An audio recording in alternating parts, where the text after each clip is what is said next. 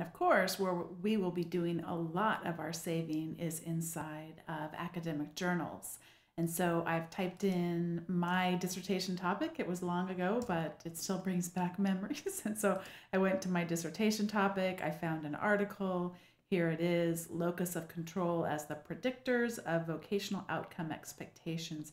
If I save this page, it's just going to save the record of this article. It's not actually going to save the PDF, which I want to. So I'm going to click over here on PDF full text.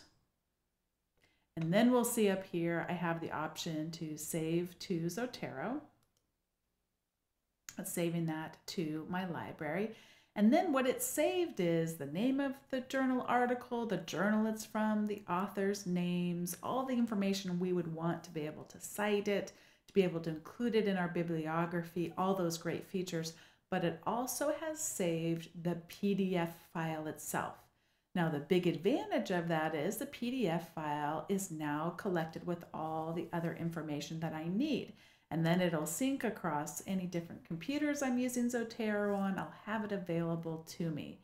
However, you're going to notice the more and more that you do that, the bigger your storage size that you need to save stuff on Zotero gets. And you might find yourself getting out of the free zone and into the paid zone. So you could just opt to save the information, but not save the PDF. So let's go into our Zotero and look and see what happened here. So we can see that it's here with the link to the full article. And we could easily go and cite to it as well.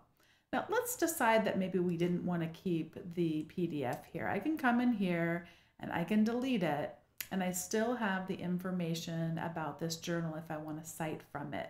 So I don't have to keep the PDF in there. That's my complete choice. I like to do it. I pay, again, the $20 a year, so I'm going to go back and save it from that link. I've got the information about the article, and I've got the PDF as well, the information that I'm going to need.